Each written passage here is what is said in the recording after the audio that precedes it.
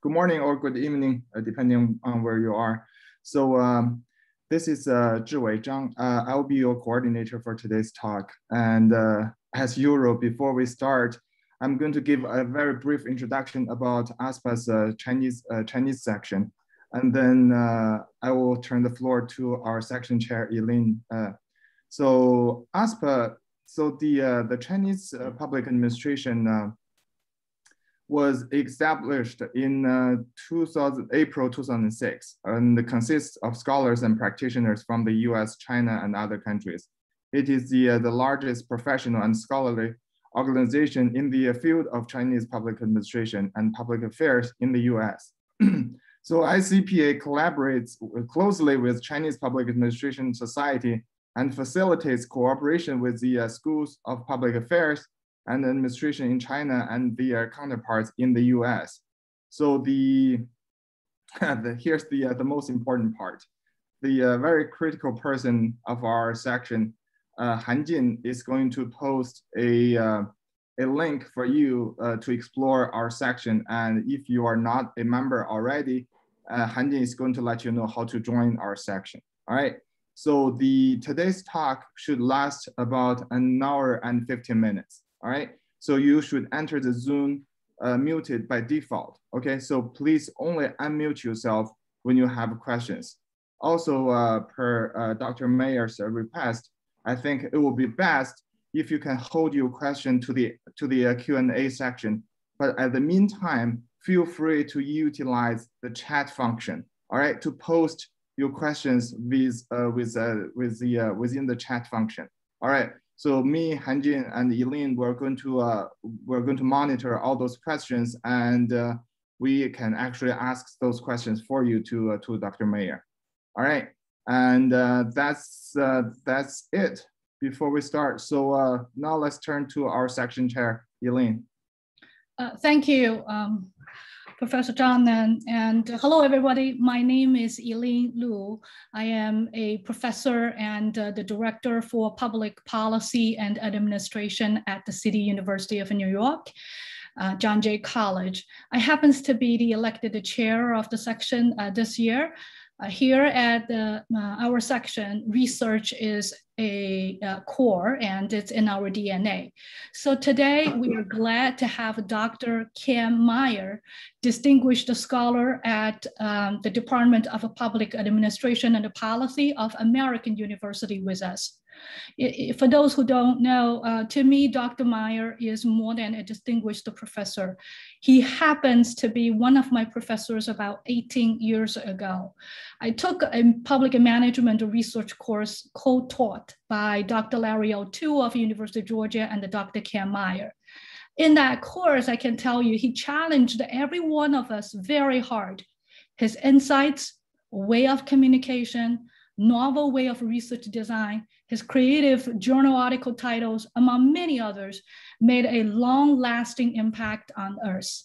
So I certainly benefited from this. And now, I think this is the part even Dr. Meier does not know, because the course was so challenging at that time that we as students gathered in front of the class door and discussed many times how we can survive the course. So no wonder he is the recipient of the William Duncan Award for Excellence in Doctoral Education. So I have no question about that. In addition to his teaching and the research, Dr. Meier made many contributions to the field as well. He was the president of Public Management Research Association, the Midwest Political Science Association, the Southwest Political Science Association. He is also a former editor of American Journal of Political Science, former editor-in-chief of the Journal of Public Administration Research and Theory, the founding editor of Perspectives of Public Management and Governance, and one of the 3 founding editors of the recent journal, which is called the Journal of Behavioral Public Administration. So I'm so glad to have him here tonight with us. And without further ado, I will turn the table to Dr. Kenneth Meier. The floor is yours. Thank you, Elaine. And thank you for mentioning the 2002 class, which has always been one of my favorite classes. Just for background, in addition to Elaine being in the class, that class had Sergio Fernandez, Sean Nicholson-Crotty, Holly Gordell, Elisa Hicklin-Fryer, and a variety of other people who are very famous in the field today. It was an experience that was truly amazing. Well, today, if I might share my screen, I believe this will.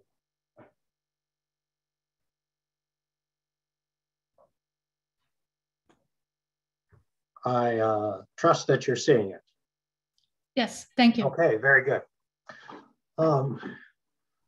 I've decided to title this talk, Publishing in Public Administration, Applying the Lessons of a Design Science.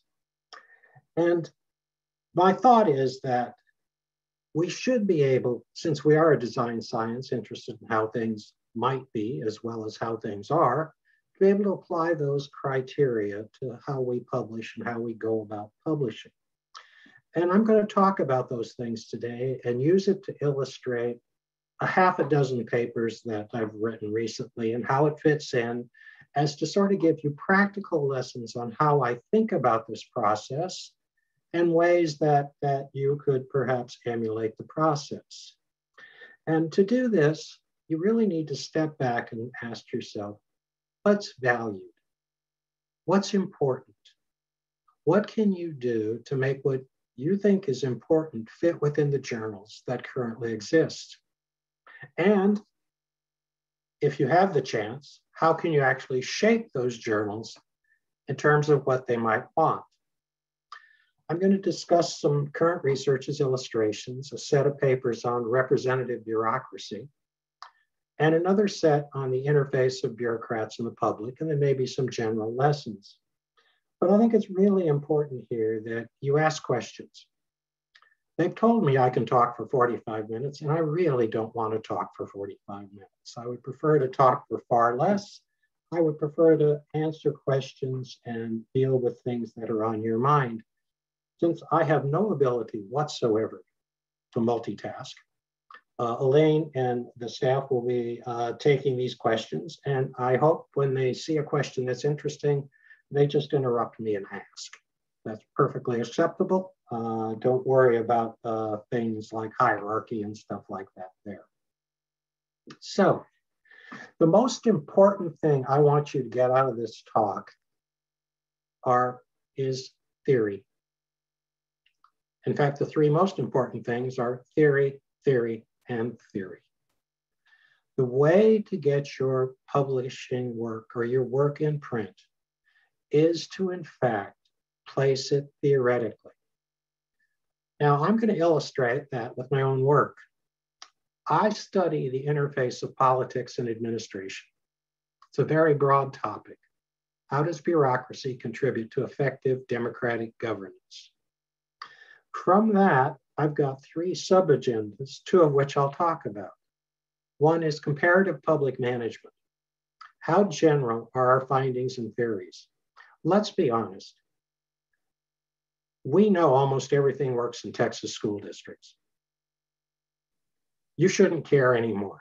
I don't care anymore about Texas school districts. In fact, I've tried to give up writing about them completely. What we really want to know is how this works elsewhere. How general is this phenomenon? Does it work in Latin America? Does it work in highly centralized bureaucracies? Does it work in times of organizational turbulence? What we want to know is how general is what we know about public management. The second major question I care about is how people decide. And that's how managers decide to manage the way they do, how they adopt strategy, how they decide to take risks, how bureaucrats decide what they're going to do at the street level. Which clients are going to help?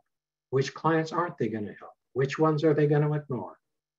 And how does the public decide what they think about government programs? I am a fan of Bayesian theory, and I think that people make decisions in that manner. and that's a long-term agenda. The third part, which I'm not going to talk about with any illustrations today, is what I consider the major question facing public administration today. Public administration has long had a symbiotic relationship with politics. For those of you who somehow were told that there was once a separation of the two, I would always encourage you to go back and read the original work. Frank Goodenow never separated politics from administration. He said you had to have both functions. And he implied, and I think rightly so, that if one of those functions fails, then the whole system is endangered. And I think we're facing that situation today with a systematic failure of politics to, one, set goals and priorities for public administrators, two, provide the resources they need to operate effectively, and third and most important, give them the autonomy they need to apply their professional skills to solve problems. So within this agenda, I want you to look at it the same way, but I want you to look at it in terms of your agenda. It might not be as wide-ranging and crazy as mine is, but I think you need a coherent agenda. You need a focus on what you do. And your articles need to stress theory and your contributions to the theory. You should always ask before you submit any paper to a journal, why would anyone else care to read what you wrote? And if you can answer that affirmatively in terms of theory, then you should be getting better responses in terms of the reviewers and what they think of what you're doing. So let's do some illustrations of this. I want to start with a paper that's a theoretical paper. These slides will be available as part of the YouTube video, or I can provide them to the group on request. This paper is a complete theoretical paper. It asks a bunch of questions about representative bureaucracy, literature that there's over 300 articles on, and points out a series of things that we don't know. In fact, I actually think we don't know more about representative bureaucracy than we actually know. Among the unanswered questions are this: why do bureaucrats even represent people? It's not their job. Their job is defined by the organization. They're not supposed to be representing clients in anything other than a generic sense. Why would they do this? Particularly, why would they do this? In many cases, in terms of the organization, it's a risk to do it. Second, if they do decide to represent, who do they represent? Every bureaucrat has more clients to help than they can help. I pose the same thing to my colleagues in terms of mentoring. Every faculty member has more students to mentor than they can help. You make decisions in that. And third, what's the objective of representation? And I'm going to spend some time on this because I really want to challenge the notion that representation is about creating some advantage for individuals. And so let me go to the first empirical study, which is a study in public administration forthcoming on intersectionality and equity in higher education in the United States. It's got two theoretical frames to get you to actually care about higher education in the United States. The first frame is, what's the objective of representation? I argue in the theoretical paper that the theory of representative bureaucracy is often handicapped because some people look at this and say, you're imposing favoritism into an objectively neutral bureaucratic system. And that's wrong. On the other hand, I don't think that's what representation is doing. I think what representation is doing is trying to equalize disadvantages that are already created by bureaucracy and procedures. And that in fact, it's equity that individuals in the bureaucracy are seeking. They're taking out the biases, not putting them in. This is a normative question that I've been waiting for a while to engage some people in. And at the first case, I thought it'd be nice to bring some empirical data to this. To do a study of whether or not it's equity or representation, you need a case where you've got a group of people that are normally disadvantaged, but then for some reason that disadvantage disappears. And then you can see if the positive relationships between representation and outcomes continue, or if once equity is achieved, they disappear. Frame 2, who is represented? Intersectionality is one of the major issues in all of social science. The person who figures out when a Black female engineer working for the Department of Agriculture thinks as a Black person, thinks as a female, thinks as an engineer, thinks as a member of the Department of Agriculture, or thinks today is Thursday. Whoever figures out how that process works is easily going to win the Nobel Prize in economics and be honored by every other social scientist, because if you can solve that problem, you can solve problems in political science, sociology, psychology, economics, and public administration. So a lot of people in PA talk about intersectionality, but I want to show them how to do it right. This is the sort of attitude I have sometimes when I'm feeling sort of uppity about writing things. And indeed, I think most people talking about it doing it wrong. So let me tell you about the findings of this paper. We're looking for a group that is traditionally disadvantaged. We would normally look at a racial minority or females. Now, the interesting situation is this. In higher education in the United States, women are not disadvantaged.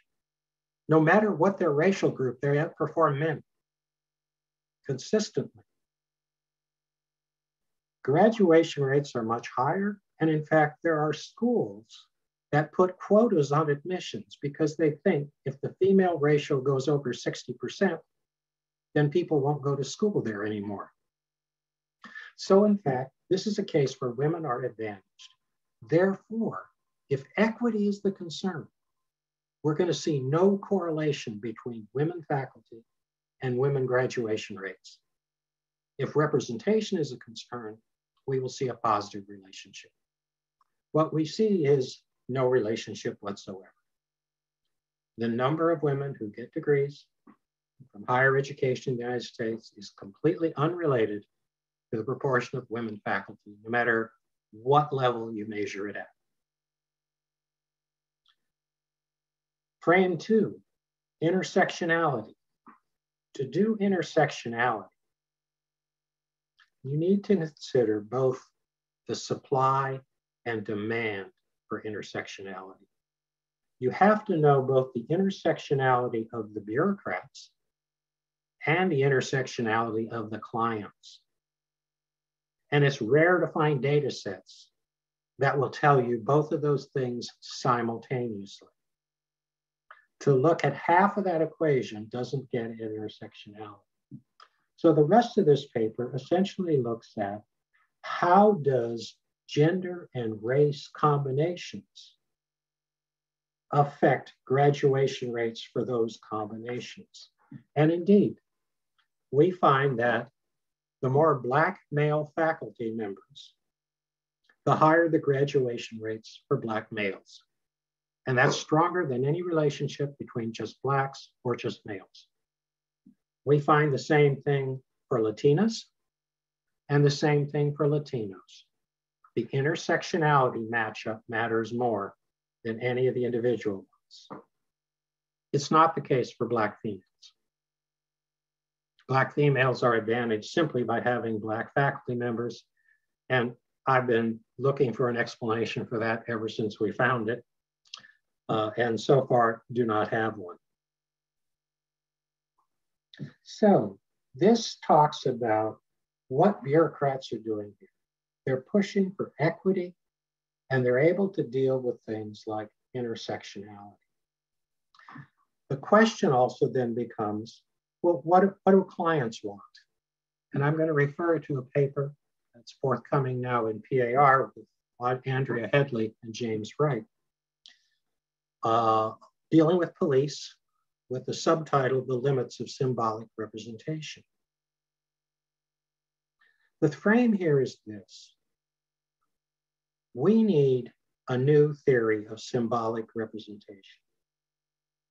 As it currently exists, and there's been some just exceptional work done by Norma Riccucci and others, symbolic representation essentially holds out that the bureaucrats themselves don't have to do anything different. They just have to look like clients, and clients will respond to that.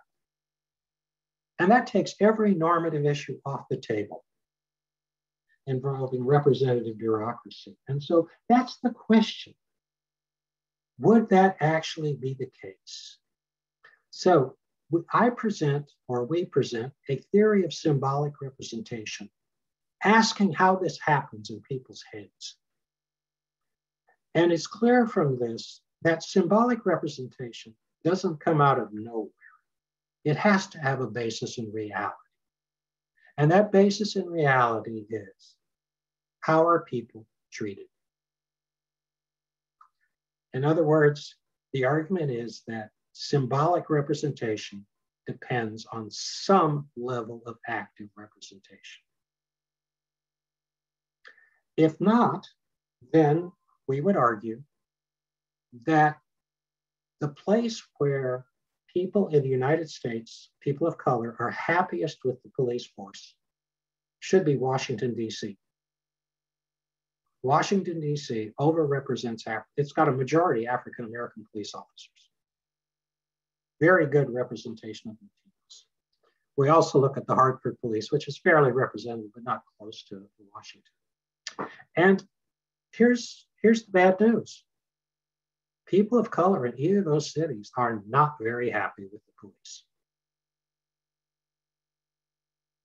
They are, in fact, very much concerned about police, and over 50% of African Americans in Washington, D.C. actually fear interactions with police. So the empirical part of this paper goes out and interviews people in terms of how they interact with police and what they want. Do they want to be represented? The answer is no. While they think that having police look like them is a good thing, they're not opposed to that at all. That's not what they want. They want to be treated differently than they're currently treated. Are they seeking special treatment? Representation? No. They want police to show up when they call them. And they don't want to be stopped on the street unfairly and singled out when they didn't do anything wrong. They're looking for equality. They're not looking for representation. Okay? Another piece in the puzzle about representation and this process. Because, of course, of the section, it is very important that I also have a paper from China. And so this is a paper that just popped up online with Xiaoying Xu and myself, Separating Symbolic and Active Representation, a Mixed Method Study of Gender and Education in China. By the way, if you're looking for something interesting to tell people about this lecture tomorrow, you could say that not only did I hear Ken Meier talk, well, his second paper he covered was a qualitative paper. It had no quantitative data in it at all. And the third paper hinged completely, after some quantitative data, on the qualitative aspect of it. He's obviously given up statistics, and he's going to be doing research of this nature for the rest of his life. So the frame here is this. I want to know when positive results occur because of passive representation, Is it occurring because of symbolic representation or active representation? I want to know if bureaucrats are doing something different or if the clients are. We're looking at China for a very specific reason and justified theoretically and empirically for that reason. Empirically, because we have a quality data set at the individual level that has both clients, students, and bureaucrats, and plenty of information. It also is a place where we can get access to the bureaucrats relatively easily and ask them questions that we're very sure give very direct, honest answers to.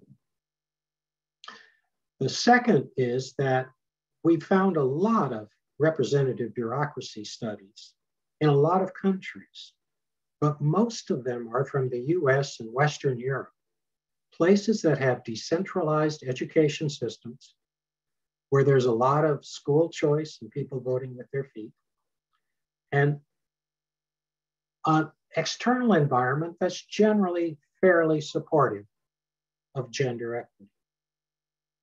We contend that China does not fit those characteristics and therefore is a case that stretches the theory. The quantitative study of this is something that we already know. Girls who have female math teachers outscore girls who have male math teachers with everything else controlled. If you, as many of the people in the audience are aware of the education system, those girls who have math teachers who are also their homeroom teacher score even higher on the exams. Evidence consistent with a positive relationship between passive representation and outcomes. The interesting part of this study is the qualitative part, as we have qualitative interviews with both teachers and principals. When we approach teachers, the women teachers tell us, first of all, that they agree completely with the stereotype that girls can't do math as well as boys. Not universal, but somewhere around 80%.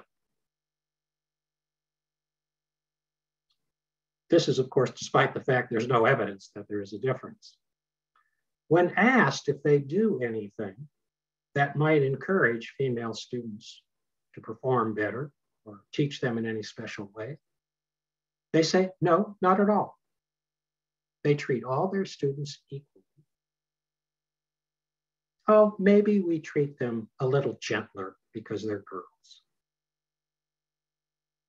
Well, that might be representation. So we asked the male teachers how they treated their boys and girls. These are middle school students. And they said, well, equally, of course. We would never treat them any different. And by the way, boys are just much better at math than girls. Some teachers will even say, well, my class is kind of an exception, but boys are generally better at math than girls. Or my girls are good at memorizing, but they're not getting the math concepts. Now, that indicates that teachers really aren't doing anything. So I want to come back to that equal treatment. And then we interview principals, and that's where we get just an incredible shock. We thought some of the teachers' attitudes were pretty sexist, but they are nowhere close to what the principals think. The principals have a clear preference that men should be teaching math and science. Women should be teaching humanities, Chinese and English. One female principal said, and this is virtually a quote, if I have a choice between hiring a man or a woman with absolutely equal credentials for a math position, I will hire the man because that's the way society intends it. And so the qualitative interviews have got to be pointing in the direction that there is no active representation going on here. what is going on, because we then have quantitative data on the students. And this quantitative data shows that girls with female teachers perceive their teachers are more likely to pay attention to them, perceive they're more likely to call on them in class, perceive they're more likely to praise them. And these girls also spend more time studying math, and they're less likely to accept the stereotype that boys are better than girls at math.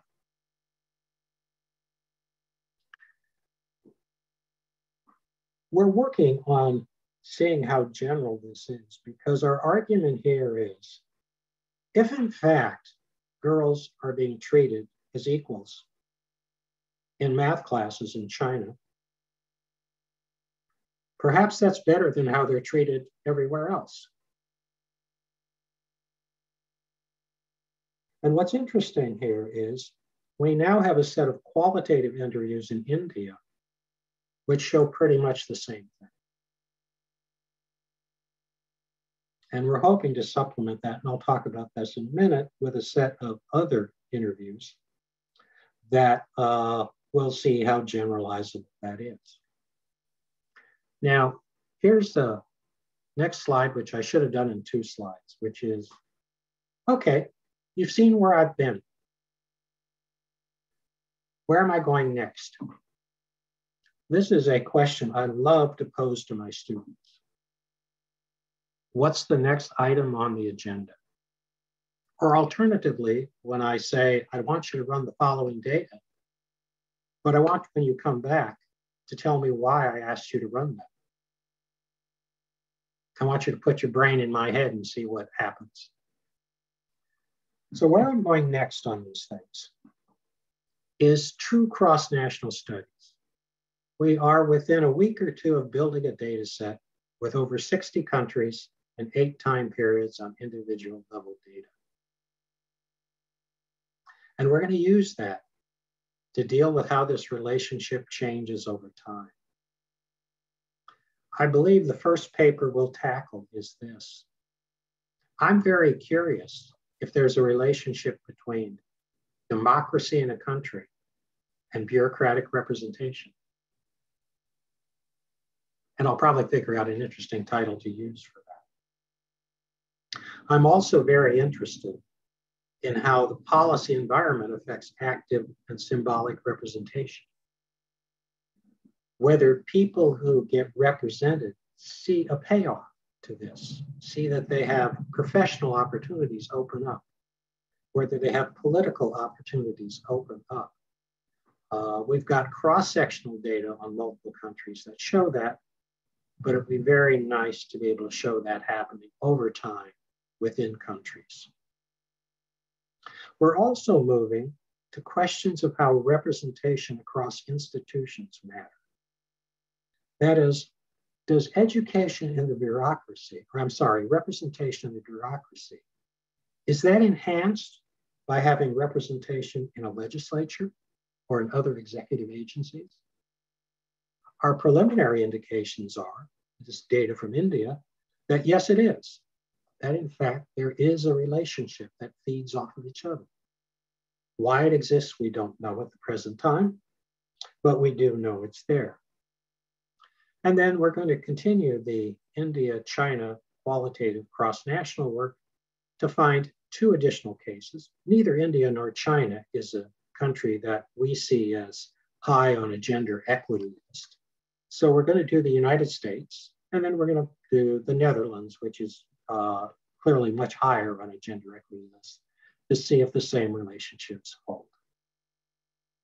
Now, I'm going to shift to talk about public bureaucratic interactions, but if there are questions today, I would be happy to answer them.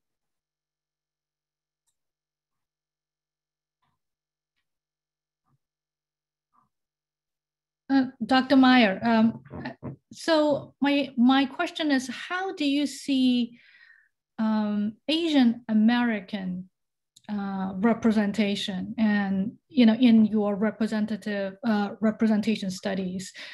Because most of the work we have seen so far is more about African American and Latino, and agenda. But what's your sense of the situation here with Asian American representation studies?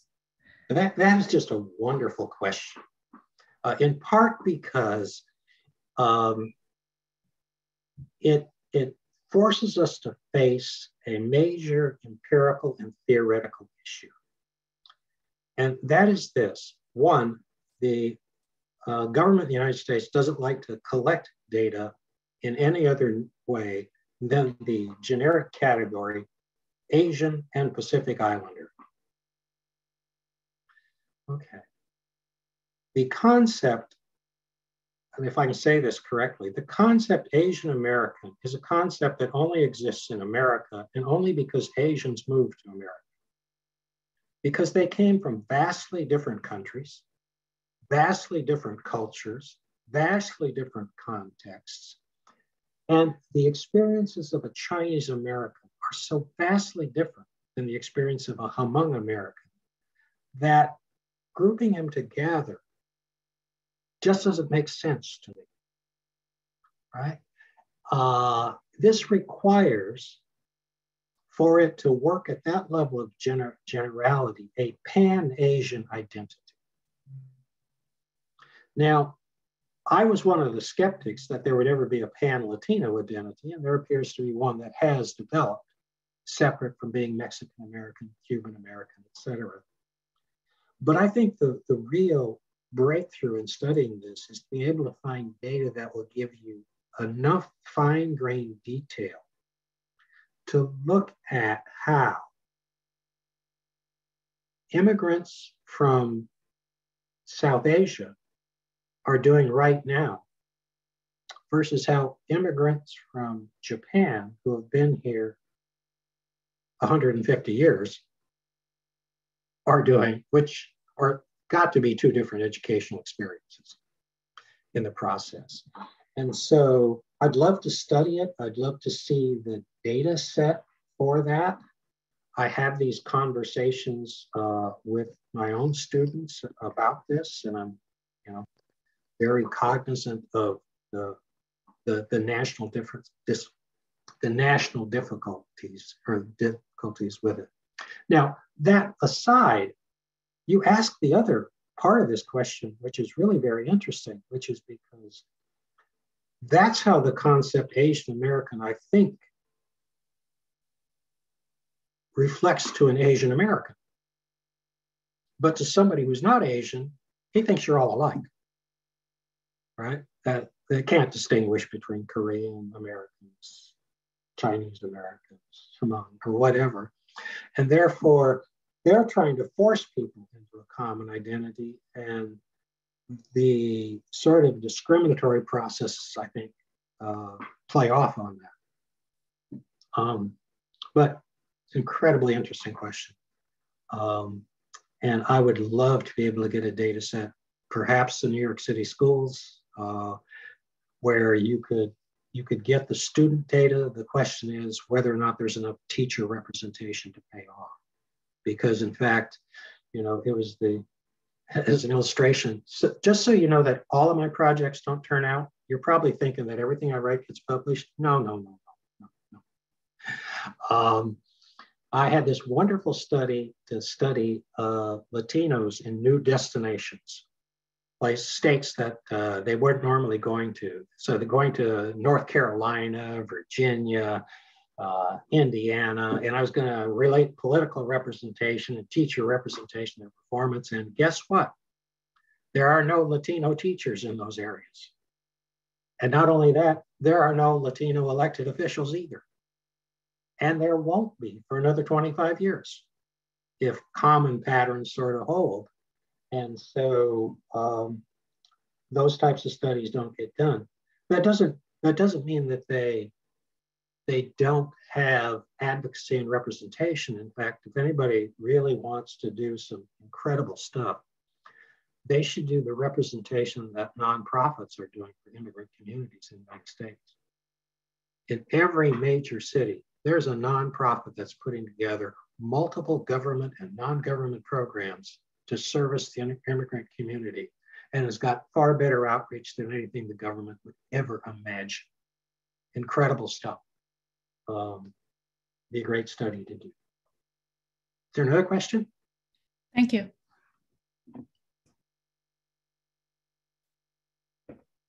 There's not another question. Okay. I will move on to the next item, which is the agenda between public and bureaucratic interactions. There's a lot of arguments that the general public really isn't very good at evaluating government programs, that they have no idea a good program from a bad program. If so, that creates a real problem for democracy, because we want these people voting intelligently and we want them holding elected officials accountable. And so I want to talk about a set of studies here and how they're positioned to take advantage of that. The first one is with Mian Song and I on government performance schools again in Korea. And the thing I like people to do when they read this paper is first ask, why Korea? Korea was chosen for a very specific reason. Every study of representative bureaucracy up to that point had been done in a decentralized country where people have a choice of where they can go to school and they vote with their feet. And these are all highly individualized countries where, in fact, Tibu models of economic rationality should apply. So let's pick a place where that doesn't occur. And Korea is a very nice place because it runs a very centralized education system. And in fact, you don't have any choice.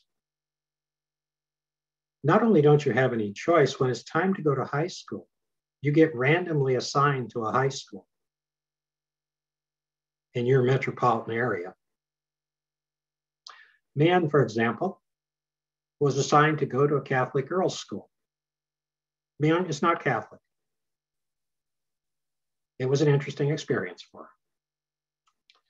In addition, to keep from having school effects overwhelm it and be socioeconomic status, teachers are rotated from school to school every 4 years. Principals are rotated every 8 years. So it takes out a lot of the variables that make the US system work in this way. Second, this is a data set where we will know the individual grades of the students. And so we'll be able to judge whether parents are evaluating the quality of schools or the quality of education for their child. Okay? We'll also be able to look at the interrelationship between parent, teacher, and even student evaluation. It's a marvelous data set. The findings are very interesting. That is, there is a representation effect. And that representation effect is very strong. But the representation effect is driven by the evaluation of the schools, not the evaluation of how well their child is doing. In other words, it's a very communitarian evaluation. It's not the sort of thing that the economic models are based on, where you vote with your own child on where to send them. You're looking for a school that is good overall. If your child does well, that enhances your evaluation. If your child doesn't do so well, it doesn't. The other thing that this shows here is that you can look at how nicely related parent, teacher, and student evaluations are. And you can pull the test scores out of that relationship, and they're still related in a reciprocal pattern, which means parents, teachers, and students see something valuable in the education they get, separate from test scores. And those evaluations reciprocally affect each other. Now, one of the questions, if you decide you're going to go and then determine that the public can judge programs, is there's a whole literature out there already that says, well, there's a bias against public programs. That people think public programs are bad, even when they're not bad. And as a result, you know, you really can't believe what people say. So I want to look at that directly.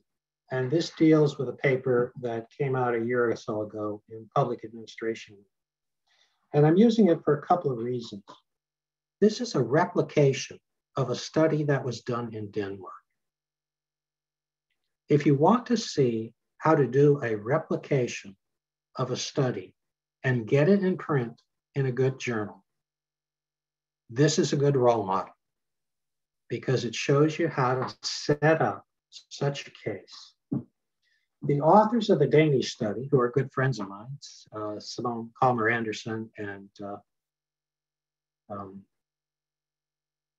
Ulrik Hortskov, found a very strong anti-public sector bias in Denmark involving hospitals and contended that that was the tough case.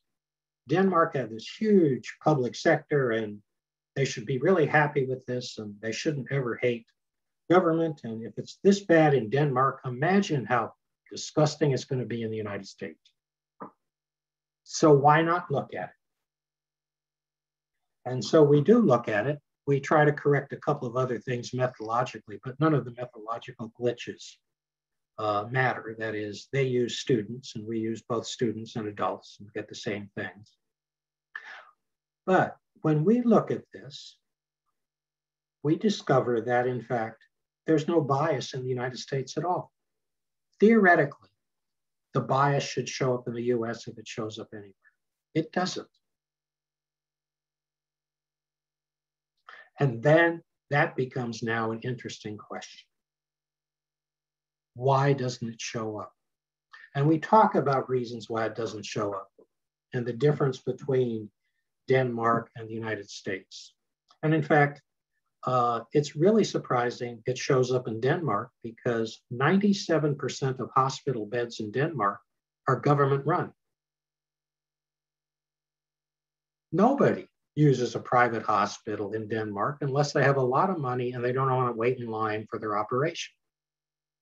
Whereas in the United States, only 20% of hospitals are public.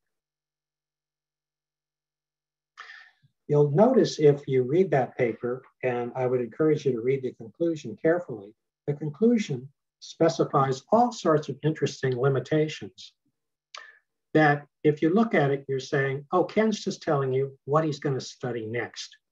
And therefore, he can cite this paper for the next one. And let me give you an illustration.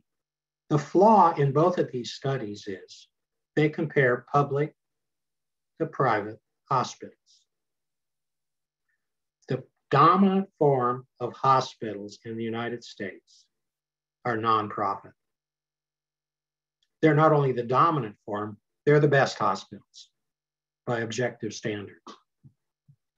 So we do a follow-up study to show that whether there's a bias in nonprofit hospitals. It's a very quick article and it shows that no, not there either. Why doesn't it show up? My general reaction is, I don't think people pay any attention to who run the hospital. Alternatively, I'm not sure they even know. There's a marvelous study of nursing homes, of people who have selected nursing homes for their parents. And they follow up by asking them if the nursing home is public, private, or nonprofit. By private, they mean for-profit. And 2/3 of the people could not correctly identify who owned the nursing home they placed their parents in. Not a salient issue. We've replicated this study in nursing homes ourselves, in food security programs, and found no bias. One of my PhD students has replicated it for US universities and has found a bias. But the bias is against for-profit universities. And objectively, that's fair. For-profit universities in the United States are, quite frankly, terrible. And they were even terrible after they closed down Trump University. She also discovered that there was a bias in housing programs, but it wasn't anti-government, it was pro-nonprofit. People think housing programs should be nonprofit. So, I've got a few generic things to say about publication, and then you have to come up with questions to entertain us for the next 25 minutes. Okay. I think it's very important, and I'm aware of the group I'm talking to exploit context. You are very lucky. Many of you are studying in a country that's different from other countries, assuming you're studying China. That's a good thing.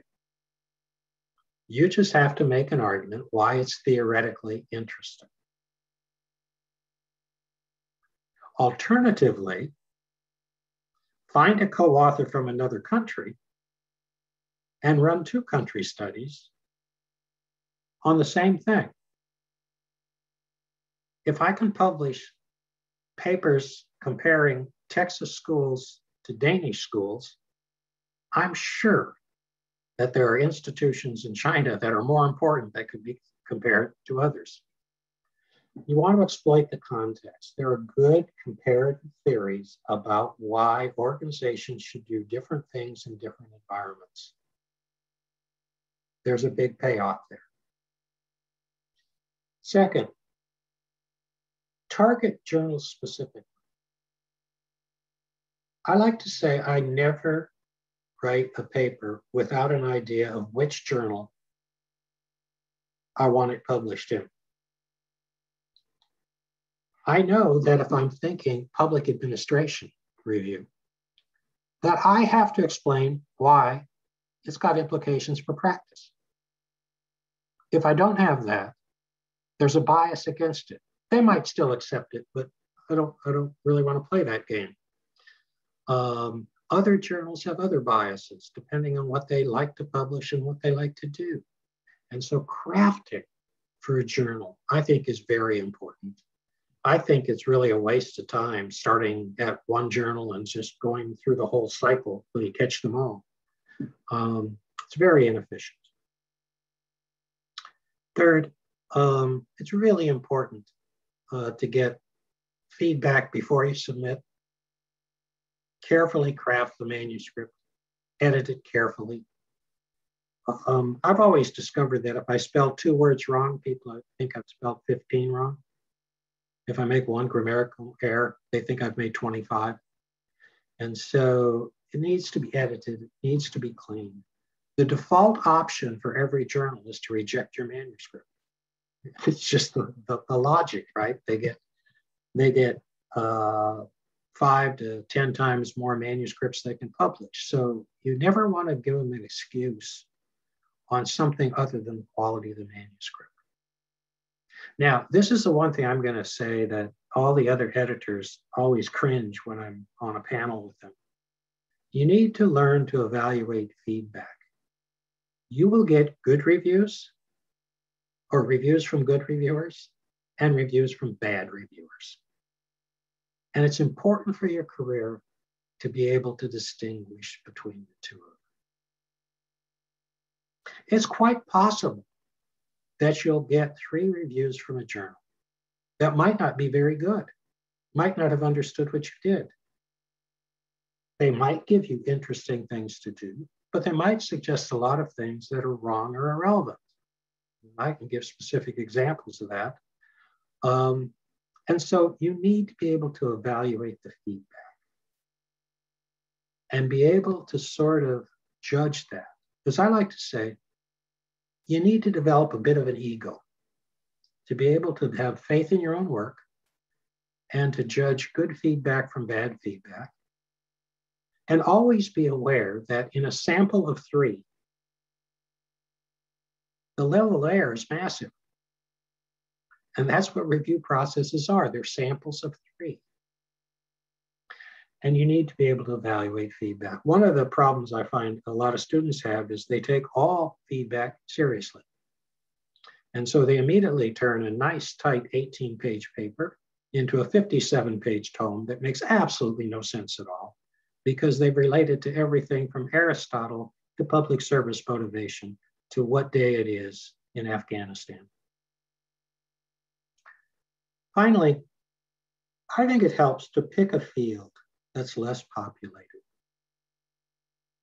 So something, I should just say that.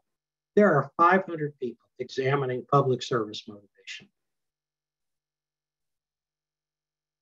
I don't think the odds you're going to find something new on public service motivation are all that good. On the other hand, there are only 10 people looking at emotional labor. Figure it out, right? There are much more opportunities there. My other examples, I really like to study turnover in organizations, but I study turnover as an independent variable. I want to know what difference it makes for performance. I don't care why people leave. I want to know why it matters if they leave. That's a field that's less populated. Representative bureaucracy. You could study it in the United States, where everyone does, versus almost anywhere else. It's more interesting in those other countries. Or you could study public management using the US Federal Employee Viewpoint Survey, or you could study public management in any other data set. Too many people using the same data set. The one lesson, if you look at the agenda Larry O'Toole and I did together, was essentially that we built a data set over a 20-year period and gradually improved the data set. And quite frankly, it wasn't a particularly good data set when we started. But we made the investments, we added to it, we had good theory. And now it's such that,